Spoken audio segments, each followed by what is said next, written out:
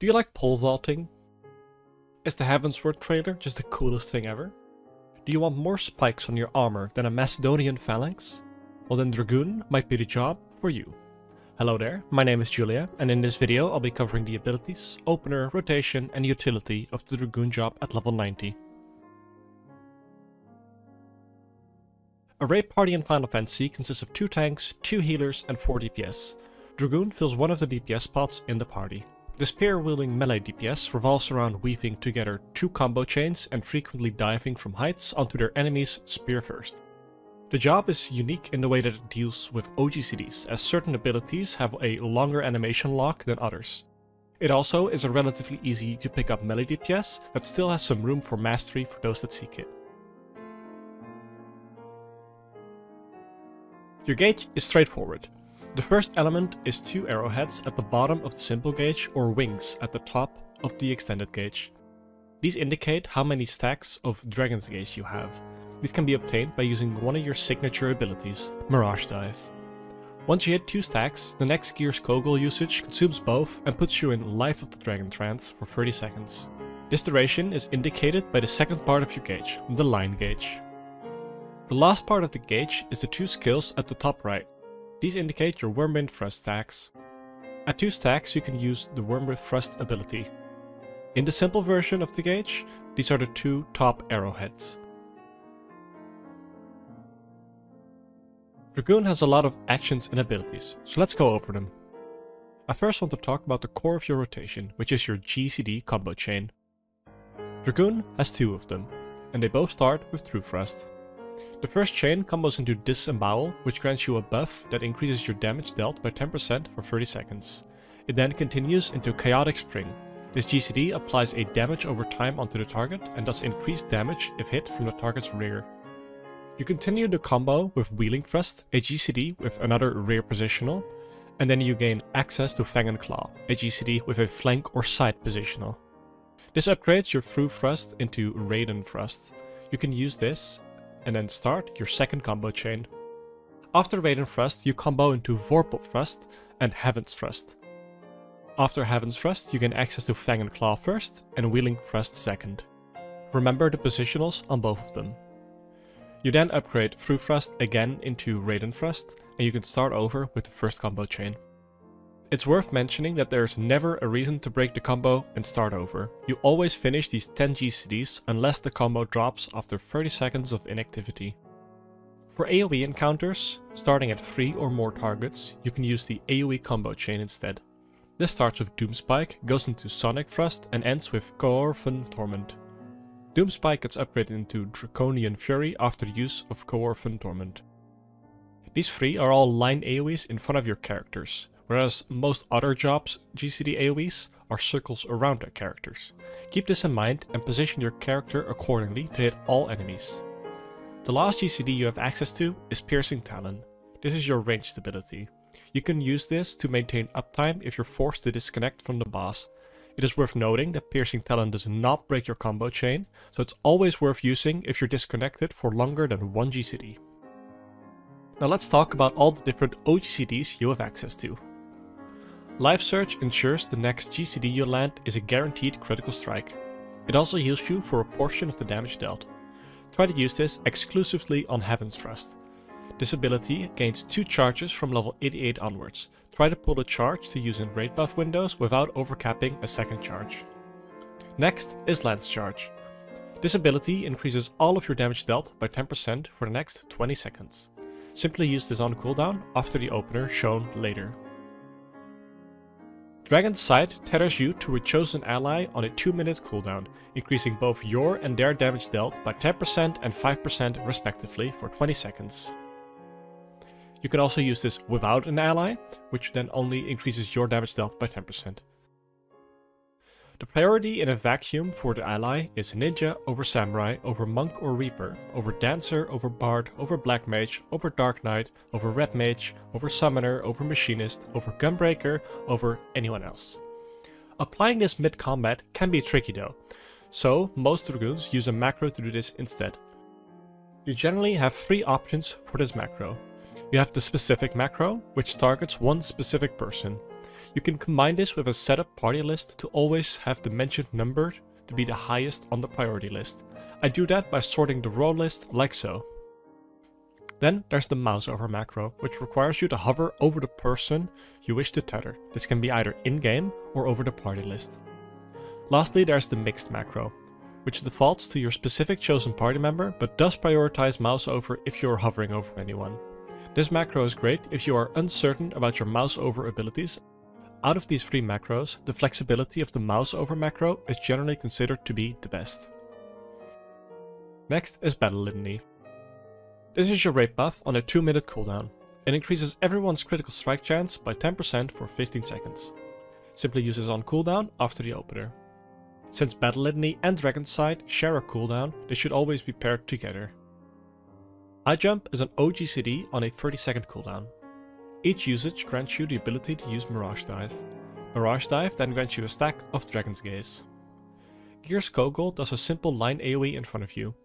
If used at 2 stacks of Dragon's Gaze, it consumes both stacks and grants you the Life of the Dragon window, turning the ability into Nestrond, which has a shorter cooldown and does more damage. It also unlocks Star Diver, a hard-hitting OGCD ability that can be used once per Life of the Dragon window. It additionally cleaves around the target in AoE.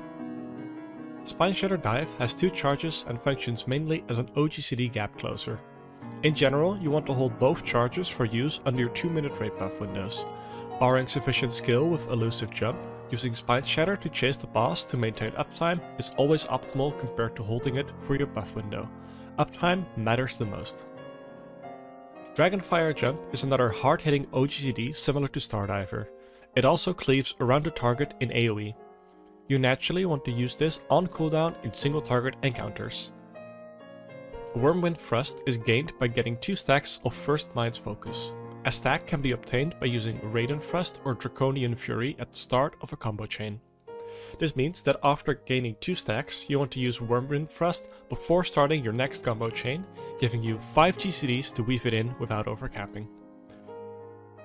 Lastly, Elusive Jump allows you to perform a backflip, putting distance between yourself and the boss, or if you angle your camera correctly, putting you closer to the boss.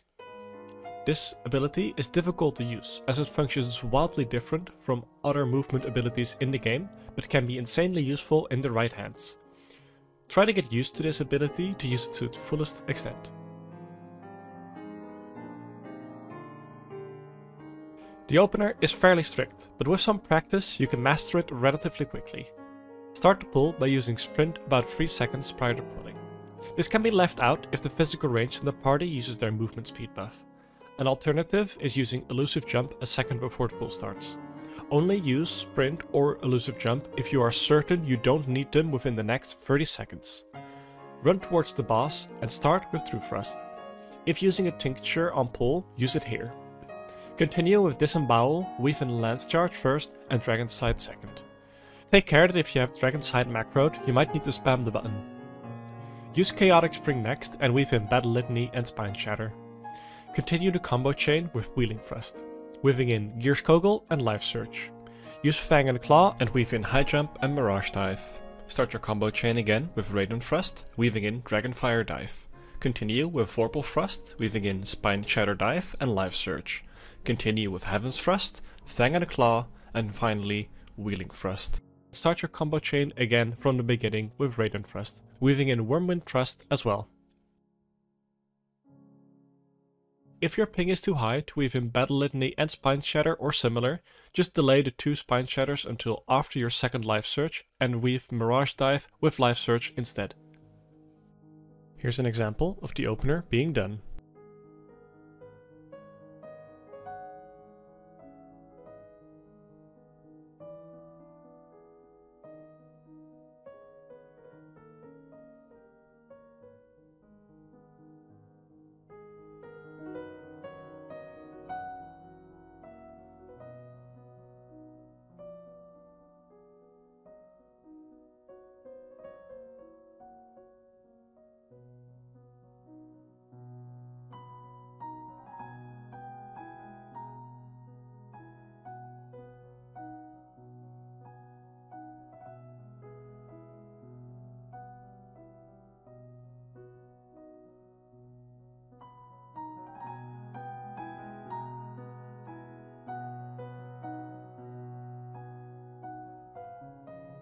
Like discussed before, after the opener, it is your goal to keep all your abilities on cooldown and prevent them from overcapping.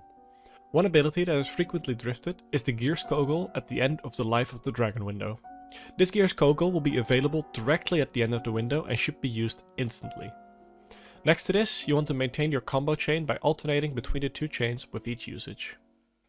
Previously, I talked how different OGCDs have different animation locks. This matters for deciding on how to weave. The OGCDs are placed into 3 groups. Group A has a lock of 0.6 seconds, Group B has a lock of 0.8 seconds, and Group C has a lock of 1.5 seconds. Generally, 2 abilities of Group A can always be weaved together. If you have a very high ping, then weaving in an OGCD of A and B together might be difficult. If you have moderately high ping, then weaving in together 2 OGCDs from Group B might be difficult as well. You cannot ever weave in any OGCD with the OGCDs from Group C. If you encounter 2 targets, then use your Chaotic Spring combo, alternating between the 2 targets with each combo usage. Also, start using your life searches on the 5th hit of your combo, being your Fang and Claw. On 3 or more targets, use your AoE combo. And use life search on Corfian Torment.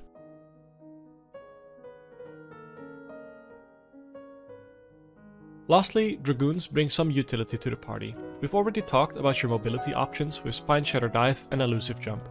However, alongside these, Dragoons have access to the melee roll actions. The first being Second Wind, which heals you for a considerable amount of health on usage. Leg Sweep stuns the target, if they are stunnable, which most bosses are not. This ability doesn't see much usage outside of niche content.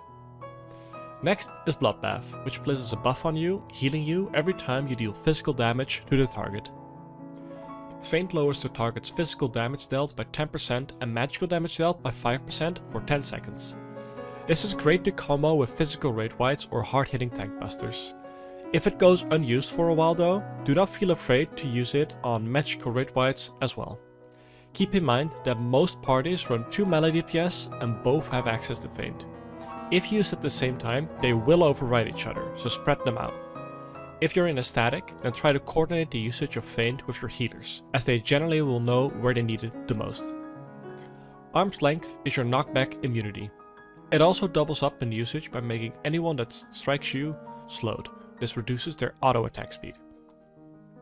Lastly, you have True North, which allows you to ignore all positionals for 10 seconds. Use this if you're ever forced out of your positional spots and have to use your positional GCDs. If you found this video helpful or enjoyed it, then please consider subscribing, and thank you for watching. A special thanks to Stella and Eve for helping me fact check the contents of this guide and providing me with footage of Dragoon.